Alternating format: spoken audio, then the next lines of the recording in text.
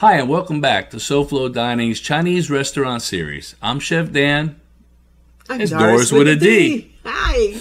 How are you? Welcome back. Welcome back. All right, so this is our last installment of the Chinese Restaurant Series. Basically, we looked for traditional Chinese food. Most places we ordered the same thing, the fried rice, kung pao chicken, stuff like that. So this is the last stop. This is Rainbow Palace. Rainbow Palace. Yes, in it's located Fort Lauderdale. in Fort Lauderdale. Okay, this one here was very special. I think so. You walk in, immediately on your left you see all the awards they won. On the right you have a bar. Straight ahead you have a dining room. To the left there's another, what used to be looks like a big dining room. They broke it up into small, intimate little areas. Yeah, it's a labyrinth. Much, very good, very good. Beautiful rooms. Yeah, it makes it more intimate, instead of being in a wide open room. Yeah. Our server Eddie was very good. Awesome. So what did we order? First thing we ordered was drinks, and you had a Mai Tai. Oh yeah, that's right. I had a Mai Tai. Yeah, Mai Tai. It was probably, I think, the best Mai Tai I ever had.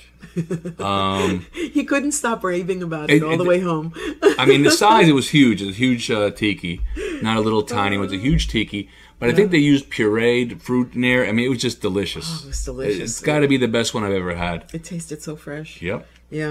And I had the 3 Olives vodka. So they have a full bar. Vodka. So they have a full bar. Absolutely. I think this was one of only 2 of them that had a full bar.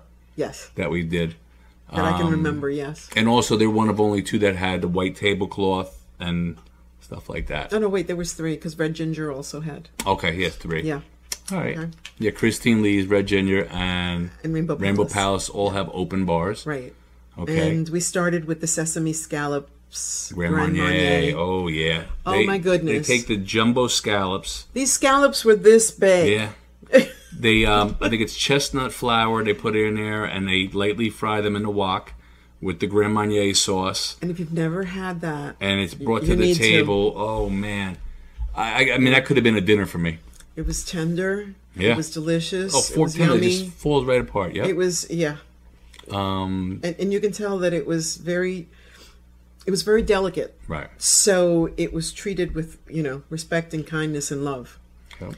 When it was served. So yeah, I thought that was awesome. We also had the sweet and sour chicken. We had the sweet and sour chicken, and then the shrimp. The shrimp Winjin. Okay. Those are the ones with the shrimp that are like U10 or lower, yeah. Yeah. And then the other one was the seafood fried rice. Right. Okay, right. So I'll start off with the chicken. Well, tell them how it was brought in on the Garridon. Oh, okay. So the food is brought in on the Garridon. All your food comes rolled in on the Garridon, and they bring it to your table. They place it on the table from the Garridon. So there's no big trays or people walking around with dishes. Yeah. So it's really classy. Let me see. So where was it going? The shrimp. Okay. So the shrimp, they're sauteed in the wok, and they're seasoned. It's a smoky flavor that they have. And again, the shrimp are huge. I mean, it's 2 shrimps enough. Yeah. I think you get 4, but they're really good. And we again, brought food home. Moist, tender. Right, we took some home. Oh yeah. The seafood fried rice, again, loaded with seafood. Calamar, shrimp, scallops. All cooked to perfection. Right, everything was just perfect. Yeah. And the last dish was the sweet and sour chicken. Sweet and sour chicken. Yes. Sweet and sour chicken. Okay, so a lot of places when you get sweet and sour chicken, they give you a lot of little pieces of like thigh meat and whatever, and they bread it, and you get this big chunk of bread with a little piece of chicken in it. Yeah, no. Not here. That's not what you get here. It looks like they took a chicken breast, quartered it out, lightly breaded it, and then presented to the table. So you get huge chunks of chicken in the sweet and sour sauce. And when you cut into that chicken, it is tender. It is moist. It's not a dried out piece of like oil. It's really good. Yeah. Exquisite. Actually, I I just kind of thought that it was like the most upscale place we went to. This was the most upscale. You think so? Yes. Yeah. Okay. Well worth the money, this one. Mainly because you're getting the freshest ingredients, the best ingredients. I mean, these shrimp, these scallops, just the quality I could see. The vegetables, everything was, done to perfection, and they used the best quality ingredients. Yeah, you could feel the pride. And our server Eddie, right on point. Oh, he was amazing. I know I left my napkin in the water glass, and he's like, whoop, put it right on my lap. Oh, Perfect, yeah. perfect. Oh yeah. I mean, that's class. Check out our full review. Actually, we have a full video vlog review on our YouTube channel of Rainbow Palace. We also have a full blog of them on SoFloDining.com. Yeah, on all of our... On all of our, yeah, right. But the actual, the blog is there, or Patreon. But yeah, other than that, yeah, check them out. Yeah, so, we didn't have room for dessert. No. But we did take a lot of food home. We took food home. Just saying. But it was delicious. It was a great time. Yeah. Yeah. So if you have a special anniversary or family thing, it's a nice place to take. I mean, to wrap up the whole series, I mean, like every place had something that I loved.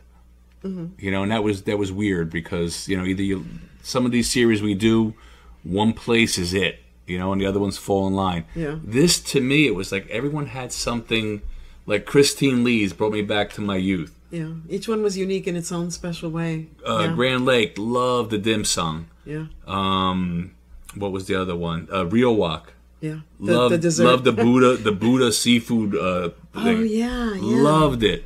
Yeah. Peking Duck, the happy hour. Not the happy hour, the early bird. And just the amount of food you get. Red Ginger.